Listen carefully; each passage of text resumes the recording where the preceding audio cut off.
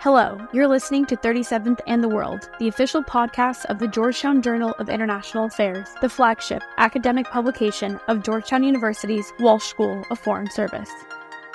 On 37th and the World, we dive into crucial global trends and speak directly with experts working on issues ranging from security to the economy, technology to society, and more. In today's episode, we dive into the current crisis in Haiti with Johnny Celestin. Thank you so much for having me. I'm really happy to be with you, Lisa, and I hope we're going to have a very rich conversation. Yes, I think we will. And I will start us off by providing a little bit of context for those who have not been following the circumstances in Haiti in the last couple of years.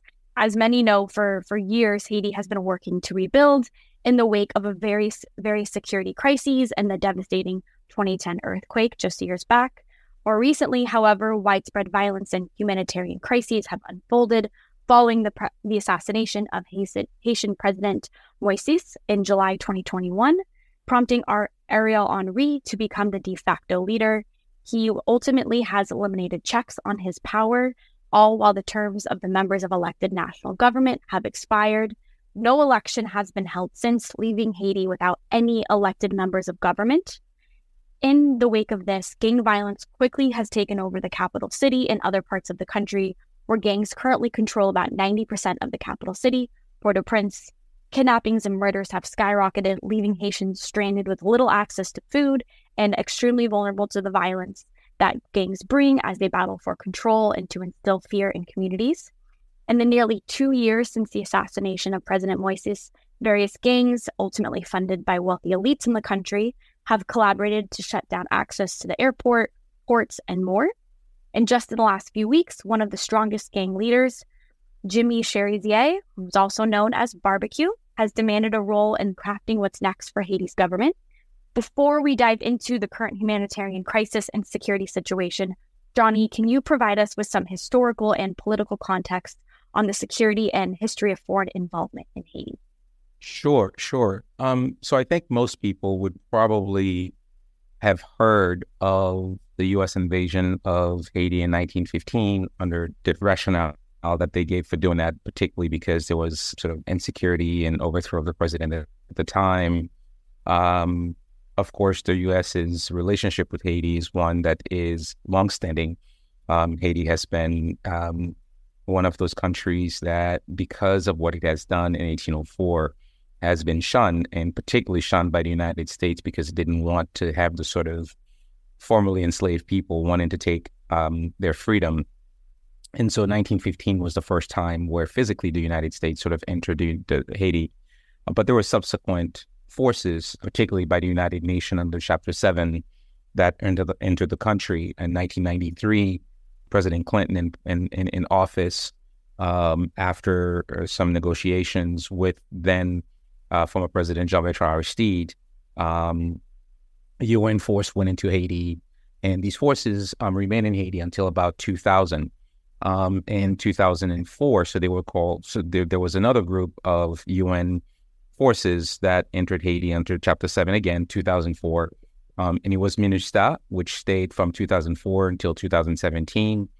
And MINUSTAH then sort of was drawn down, and it was replaced by a smaller a force. Essentially, really, the mission changed to really support the Haitian justice system as well as the police, and so that turned into what we call Mini-Just, which is about justice. And that mission ended in 2019, and really, that's the period after which I think the gangs really begun to sort of course, with upheaval, and we'll talk more about those.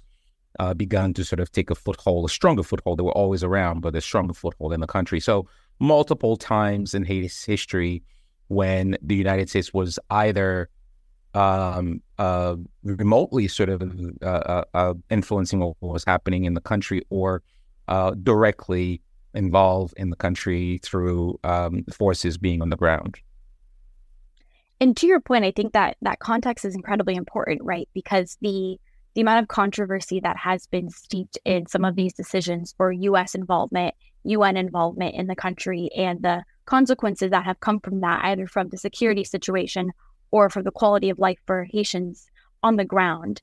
And that's been something that's been top of mind, I think, as leaders have asked themselves what they should do in response to the current security crisis in Haiti. As many have seen, the US, Canada, and other countries in North and South America have considered certain plans, but the US and Canada have been very hesitant to send troops, for instance, but have been sending supplies. And we now see a new plan coming from Kenya to send forces to support the security situation in Haiti. Johnny, can you give us a little bit more detail on what this plan coming out of Kenya looks like and what the potential controversy or consequences of it might be, as well as what the perspective is on Haitians on the ground for having another? I think the first thing to sort of look at is what is dubbed as the Kenyan plan, which is really, unfortunately, and maybe fortunately or unfortunately, depending on how you look at it, not really a Kenyan plan. So really, when things started to go really south in Haiti, there were a lot of advocacy to try to get the U.S. to intervene because the situation was becoming unbearable. And being only an hour and a half from the shore of the United States, many of us here in the United States and the diaspora felt that the U.S. could play a positive role, unlike some of the roles that it played in the past. It could play a more positive role in what was happening in Haiti. Obviously, as many of you who are students of international relations and affairs, you understand that the U.S. post-President Trump's or during President Trump's and then post-President Trump's presidency, we've been sort of much more isolationist. President Biden, sort of moving out of Afghanistan, reducing our troop in Iraq. So there is no interest in the national sort of psyche and willingness to really engage U.S. military and sort of external footprint. So initially, the idea was, what can U.S. military do to help stem the problem of gangs? But very quickly, we all realized, for those of us who follow this, understood that was not a possibility. And the U.S. also, the policymakers also understood that this was not a possibility, hence why they were sort of going around trying to identify what other partners, and they've gone to a number of partners, including sort of your normal, they went to the UN, China and Russia stood against that. They went to, to do this sort of in a bilateral way. They tried to get Brazil, who had done under MINUSTAH, most of the soldiers who were part of MINUSTAH was from Brazil. They really led that mission. They went to Brazil. Brazil said, no, thank you. They went to CARICOM. And of course, if you think about CARICOM, of all the countries in CARICOM, Haiti, Dominican Republic, and Cuba have the most had the largest population. You have sort of countries in CARICOM that has 20,000 people, 100,000 people. So they don't have the kind of capability and capacity to kind of engage in something like this. And so after a while, they really began to expand the thing. And I think for geopolitical reasons, that has nothing to do with Haiti per se. There was a confluence of opportunities between Kenya wanting to strengthen his relationship with the United States, with everything that's happening in Mali and every other places, what's happening between many African countries and France and the European Union. This was really kind of an opportunity for both countries to engage in this partnership. And so Kenya took the leadership of leading a mission to Haiti. But the mission is not a Kenyan mission per se. For example, Kenya is intended to send 1,000 police officers, but Benin, for example, is willing to send 2,000, right? And then, of course, there are a number of other countries in CARICOM who will be participating. And in fact, just last week, it was reported that Canada has begun to do training for those CARICOM police officers in Jamaica. So who will be part of that mission. So while it's called sort of the Kenyan mission, because Kenyan will be leading, there's got to be a country that leads the mission, and Kenya will be in the leadership of that mission. But it's not a Kenyan mission per se. It's really a United States mission at the end of the day, funded and supported by the United States. And hopefully there'll be some involvement in terms of not just money, but intelligence and supplies and the resources that the mission needs to execute, because Kenya doesn't have those capabilities and capacity to do that. Absolutely. And I think I appreciate you making such an important distinction about how the plan is oftentimes referenced and recognized in maybe popular news media versus peeling back the layers of what's actually going on behind the scenes. And as we find so many times in geopolitics, the narrative and the marketing of certain ideas or certain plans is incredibly important. Can I ask you, I think it's also important to recognize, given the complexity of this and the role of the United States, your work in the diaspora, do you have conversations with folks about how they feel about how complex this is and the geopolitical nature of what's going to happen next? Yeah, I think for most people that I speak with, they have really no context of sort of the geopolitics that is involved in this. So people sort of look at this as, Kenya is being used by the United States or Kenya is being the front for the United States. And that, that's a fair enough argument for people to make. But the world is not that simple, right? It's never really that black and white. Kenya has really strategic interests in deepening its relationship with the United States. More importantly, it has strategic interest in the region where it is, right? So I often try to tell people, Kenya would be analogous to the Dominican Republic next door, which is expanding sort of its presence in the region, taking on a much more of a leadership role in the region as the country that's growing the most and the fastest and wanting to project its power. And so for Kenya, this is really a power projection. And at the same time, deepening its relationship with the United States, getting the military resources and intelligence and training that it needs for other reasons, right? And other reasons that are regionally focused, but also internally focused, because let's not forget, Kenya's been hit twice so they have real reason for wanting to do this. And so there have been some pushback about the mission sort of overall. But I think it's hard for people to kind of reconcile what happened when the UN was in Haiti and they brought cholera, which was never in Haiti, and tens of thousands of people died as a result of that. And the UN never really took accountability for that, right? And so as a result, there's naturally people being resistant to the idea of an international force, particularly one that is, even though it's under the United Nations law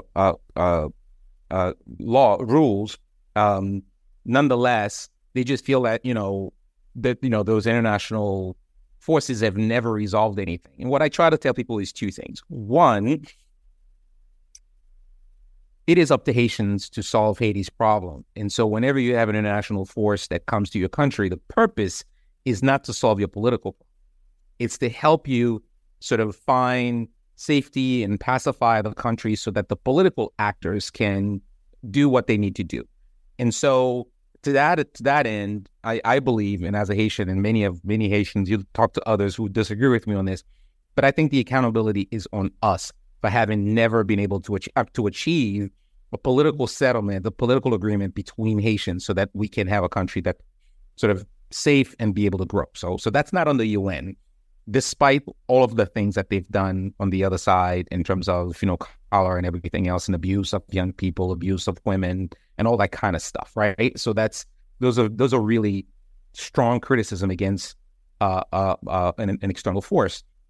The second thing is I have been writing for the last 2 years, and indeed I've been writing since before, this all happened, when actually President Moise was in power, for we need to find a permanent sort of solution to both the political crisis and the socioeconomic challenges that face Haiti. Now, you don't have to be Nostradamus for us to see what was coming, right? And we are where we are. When you look at the context of Haiti's security apparatus, meaning we only have the police, and we can talk about that in terms of the size of the police and its capacity to respond and secure the country. We basically, let's just take one number, is 9,000 police officers active for a country of 12 million people. You can see the problem. The math ain't mathin'. And we can talk about, it's not even 9,000, right? Today's really probably 3,000 to 4,000. And so as the gangs continue to grow and expand, and they're growing and expanding is a natural progression. Like it's you either grow or die kind of thing, because there's always going to be another gang who wants to take over your territory. And so if you take these two things, the gangs wanting to grow and expand, that means for them to grow and expand and buy weapons to do that, more kidnapping, more killing, more mass raping, more of those things. On the other hand, you don't have a force that can counteract that. The only solution is an external force that can help you do that, right? So there's no way around it. People may find for nationalist reasons why they don't like it. But at the end of the day, all of the people, when I have this debate with them, and I said, but well, fair enough. How can Haiti solve this by itself? Well, we can't, right? And so the question is, how do you structure this in a way? And I wrote a piece, probably last year to talk about this is coming. Let's just make sure we prepare and be part of the negotiations of this mission and have an oversight of this mission. But people were so against the mission happening that they were not interested in focusing on the things that, even if it wasn't going to happen, we should have been working on this to begin with. But that's sort of where we are. There's a lot of debate in the community about this, but the reality always catches up with our nationalism, and we are where we are today, with 1,500 people died in the first 3 months, thousands of young people raped and killed, 150,000 people displaced in the last few months. It's bad and bad and bad, and it's because we feel so proud that we're unwilling to accept help, and the situation just gets worse and worse. And it's an important point you make, though, in that in some cases, help is necessary, right? Outside help is necessary, as with many, conflicts across the world. But the case that it needs to be something that is a Haitian-led plan or Haitian-led negotiations in terms of the parameters of an external force coming in to provide support is really important. And what happens next after security has been able to be maintained? I think a lot of people have talked about the issue of governance. And like I mentioned before, that there are currently no elected leaders in office right now in Haiti. And so if there is a case in which security can be, maintained, the violence can be quelled, what comes next for governance? Can you share with us who is governing Haiti right now? Is there any governance taking place? Is there any leadership taking place in the country right now? The answer is no. And there hasn't been any real governance for the last 30 months when Prime Minister Ariel took over. And it's been really amazing to me that a group of people could take over a country to be in government and have been simply not just absent, but to some extent their cynicism and their disregard for the population. I mean, government's first role is the safety of your people. That's above and everything else. That's the role of your people. They just simply did not care, or maybe they felt like they could not really stem the growth of the gangs and whatnot. But it just got to the point where you felt like they really had no regard for the people. Like if, you would hear that the gangs went into a neighborhood and, they kill 50, 60 people, they burn dozens of homes, and the government never reacted, never a tweet, never a communique, nothing. And then you would hear that Prince Charles had a toothache in England, and then the prime minister would tweet about that, and you just sort of like, the complete disregard. So the country just has not been governed. That said, at the very least, right, whether people like Prime Minister Henry or not, he was the person that an elected president under the Constitution placed or chose as the prime minister. So I think for a very long time, the United States supported him because he had sort of a 5%, 10% legitimacy, unlike everybody else, right? And unfortunately, he squandered that. Today, there's just no one, right? So we have a de facto government. Ariel is stuck here in the United States. I think he's actually out west. I believe he went to Los Angeles. He tendered his resignation pending a new presidential council that would take over. But the folks that are in Haiti now, the ministers that are in Haiti now, are playing games with that. So that's a completely different kind of thing. All that to say that the country is an autopilot. And autopilot means that the gangs are are continuing to strengthen themselves for good reasons because they're very strategic. They know that if a force is coming, first of all, they want to project power. Secondly, they want to take as much territory as possible so that they can have something to negotiate back. And so there is a natural strategic movement by the gangs to make it appear as a place that is unmanageable. That is, if you come here, not only are we ready to fight you because we have sophisticated weapons to do so, but this is going to be urban warfare, and we're ready for you. So we encourage you to not come, and let's find a negotiated solution with the gangs. So that's where we are right now. The country is not being governed by anybody. It's every person for themselves right now. Now, that said, the rural areas are much safer, not completely safer, but I should always say that Haiti is not only Port-au-Prince, which is where most of the problem is. I also don't want to minimize the fact that when something affects Port-au-Prince, it affects the rest of the country. And the fact that gangs, like I said earlier, are expanding. So they're not just in the West region where Port-au-Prince is. They're also expanding to other departments like Artibonite, which is the second largest department in Haiti.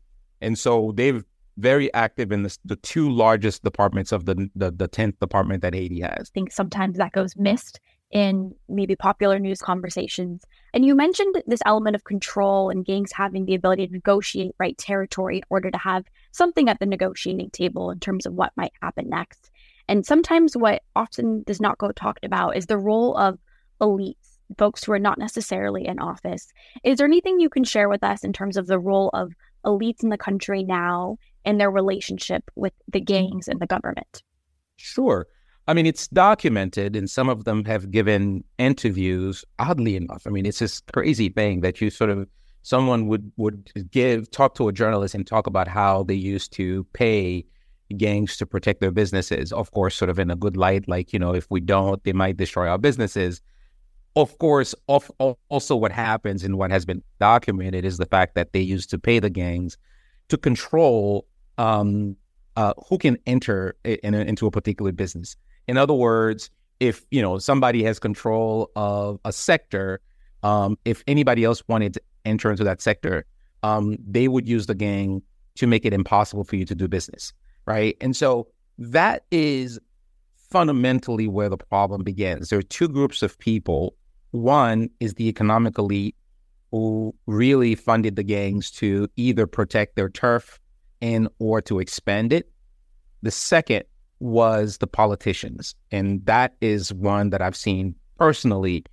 The economic elite, I can't, except for the sort of the documented things that's been published, I could not say that I've seen it personally. But on the political end, that I've seen politicians, a lot of them that were either in the Senate or in the chamber, the lower house, essentially not just paying for votes, but paying arming young men to suppress the vote or to force people to vote for them. So that really is at the root of where this all began. And I think that often, and again, I'm probably an outlier for this because I like to look at things from the perspective of the world is not black and white, but certainly I think we need to take accountability for things that we've done and things that the international community has done to us.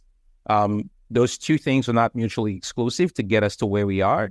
But I am less focused on, I'm going to change the United States, which is focused on its projecting its power and protecting its interests. I want to do that. But first, I need to make sure that we Haitians do what we need to do in Haiti. So we need to be accountable for our economic elite and political elite who not only created, but also sustained till today, the gangs that are active in Haiti. And it's a great point you make. And following up on that, the importance of a Haitian-led agenda, as well as the intersection of politics and security, which, like you've said, is kind of the crux of a lot of where the current situation has originated. Can you share with us maybe what might be on the table for next steps for establishing governance in Haiti if a secure environment is able to be established? what are the options and what are the options that Haitians or a Haitian-led agenda would be looking for? Sure. I would say representative political parties and civil society organizations under the sort of the oversight or under the collaborations with CARICOM have been able to negotiate an agreement to create a presidential council. So that council is supposed to have 7 members, which represent all of the different political, major political parties, as well as civil society and 2 observers. So it has 9 members. And this is where we're stuck right now. It's been a month since each of those groups have nominated who they wanted to be on this presidential council, and waiting now for President Ariel and the current set of ministers to essentially publish this officially in the Monitor, which is the official newspaper.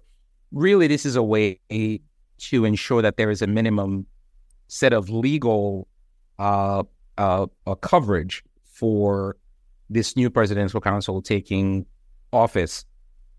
Once they are in office, will select a president, and then each of them will be able to propose a prime minister. And the top 3, there'll be an election, and then if there's after 2 or 3 votes they can't agree on one will be selected by, you simply put the names in the box and pick one out, right, of the 3.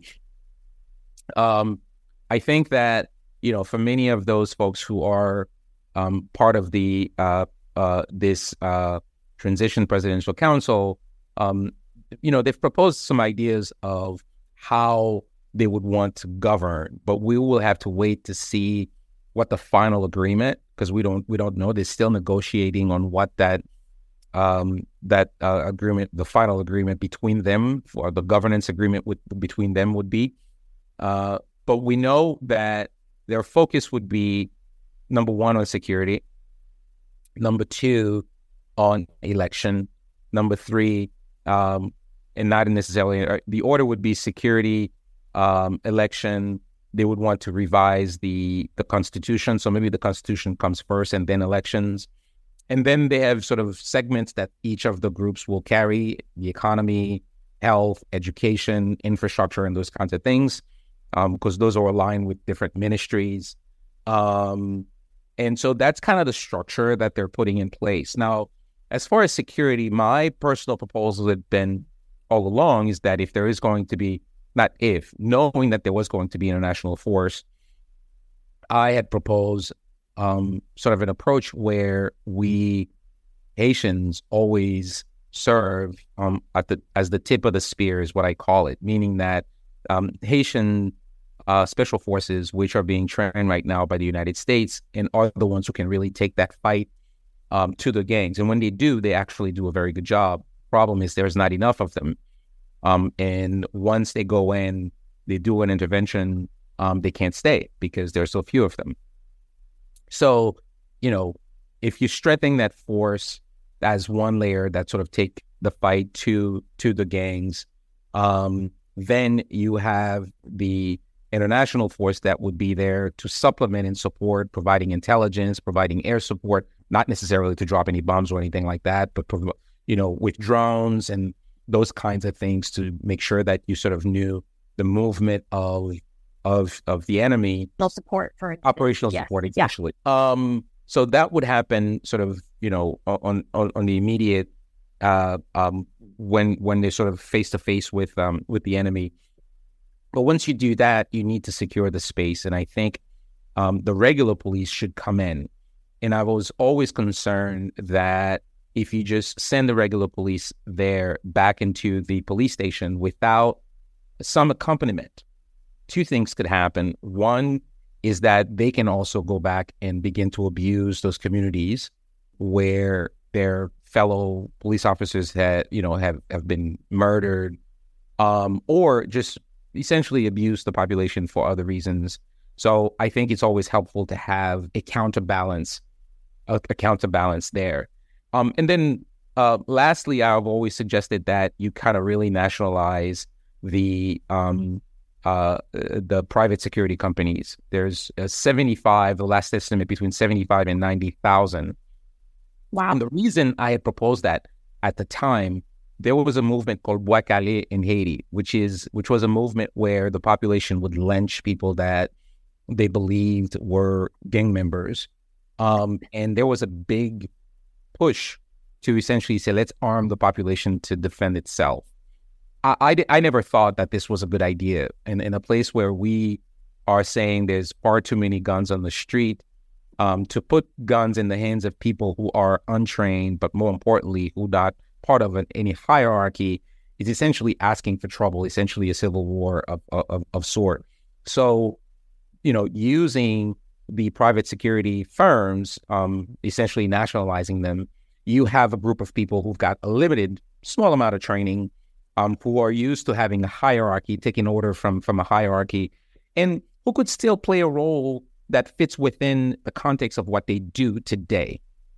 The only additional thing that they would do is that there would be a direct link with the security system, so that if there is a problem, they wouldn't be calling their office. They would be calling sort of a central place that could say gangs are coming in this area, send backup or those kinds of things, right?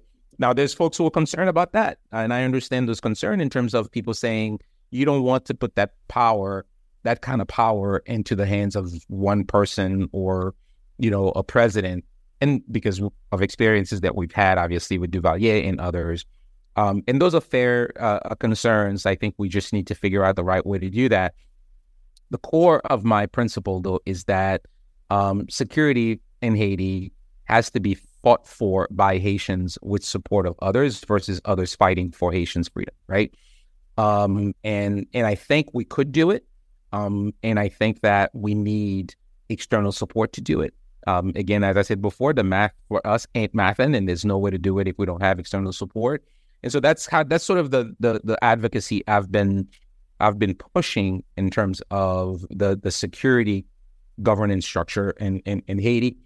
And I think folks have been hearing it.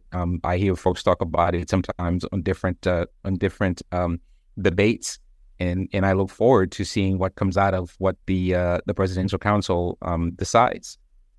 Yeah, absolutely, and it's interesting as well because you draw some important, I think, distinctions in terms of recognizing that, like you say, and these are not black and white issues. There's a lot of gray. There's a lot of complexity, and recognizing where we need to take that into account in terms of what next steps are, but also recognizing that sometimes it is about the fundamentals. Sometimes the math ain't mathin', like you said, in terms of how security forces on the ground can maintain a completely outsized gang forces. That's not going to happen. So really understanding the right mix of fundamentals and getting back to basics, as well as how gray and complex these issues are, is important. I do appreciate you being here with us, and I want to ask you two more quick questions about your perspective before we let you go. And the first being is, and maybe this is something that we just covered a bit, but what, if anything, would you like the world and international actors who are part of these decision-making processes from external actors to understand or do differently in approaching the crisis and long-term development for Haiti? I'll start with the latter. I mean, I think for the long-term development for Haiti, economic development, creation of jobs has been the crux of the problems in Haiti. I mean, you have a majority of people that have been excluded, and this exclusion is not new. It's exclusion that have been around since the country's founding, right? This is not new. It has been exacerbated both by when the U.S. left Haiti in 1934. They spent from 1915 to 1934, 29 years. They really centralized everything. So you have a country where the majority lives in the rural areas. You have a country where paying of the debt was done in the back of those people in the rural areas, but yet all of the country's sort of commercial, political, social infrastructures are centralized in Port-au-Prince. So everything has to be done in Port-au-Prince.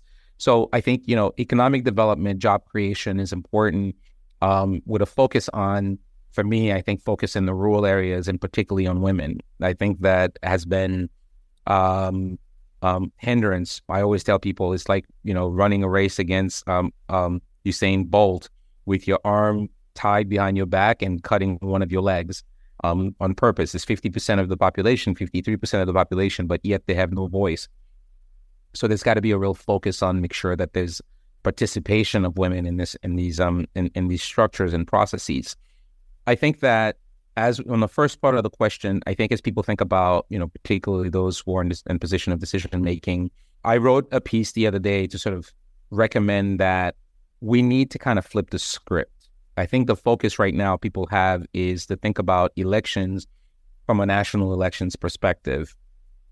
I believe that the issues that we face have been so deeply rooted and the exclusions have been so long in the making that in order to sort of tackle them, we need to be very purposeful. And so what I recommend is that if we're going to do election, we're going to push elections, I believe we need to start elections at the local level first. Instead of national election, really begin at the local level so that you begin to put the structures at the local level, people at the local level are represented, and could actually begin to meet the requirements that exist in the Constitution in terms of representation. So that by the time you get to national election, you already have the infrastructure that engages the people at the local level, from the AZEC, KAZECs, and those are sort of like your community boards and, another emergency alert. Having a priority on rural areas and women, you begin to build that ground so that by the time you get to, you're going to do elections, well, first of all, you're going to do a referendum on the Constitution, but by the time you get to election for senators and deputies and president, all of the infrastructure for the rural communities was already there, and they can have their representative be part of that process. So that's what I would recommend for those who are in position of power, who can influence what happens to some extent, because I think if we go through that process the way that we've always done, and I think there is an urgency to have election because we need representative government, we're simply going to repeat the exact same errors, which then continues the exclusion of the great majority of people. So that really is a way to not only deconcentrate and decentralize not just infrastructure and power, but also political power and have it across the country. Absolutely. Your point to maintaining a gendered lens, recognizing the role of a Haitian-led agenda, as well as the sequence of going from the local up to the national and making sure some of the institutional elements are in place, are incredibly important. Johnny, thank you for having this conversation with me today. I have a feeling that many of our listeners will be quite enlightened by the insight that you've had. So thank you for bringing important themes within the crisis right now in Haiti to our listeners. Thank you so much. And I'll just tell folks, if they want to see some of the stuff that I've written, first, a lot of it is on my LinkedIn page, but I also write for the Haitian paper, Aibo Post, and many of these ideas are also there. But thank you so much for the invitation. I was really happy to be part of this conversation with you. Thank you. Johnny is currently a deputy director in the New York City's Mayor's Office of Minority and Women-Owned Business Enterprises. He is also a faculty member at the Studley Graduate Program in International Affairs at the New School University. He has extensive leadership and global experience in international development, governance, leadership, and community development. He has over 30 years of experience in the private and public and philanthropic sectors. And Johnny is an active member of various civil society organizations in Haiti and the United States, including the Haitian Center for Leadership and Excellence in Defend Haiti's Democracy.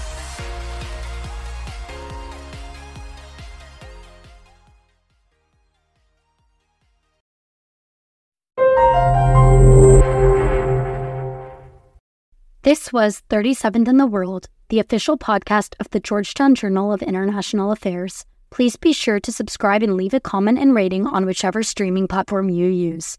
To support the podcast, you can click the link in this podcast's description that says support the show. To read other insightful interviews and articles, please check out gajia.georgetown.edu.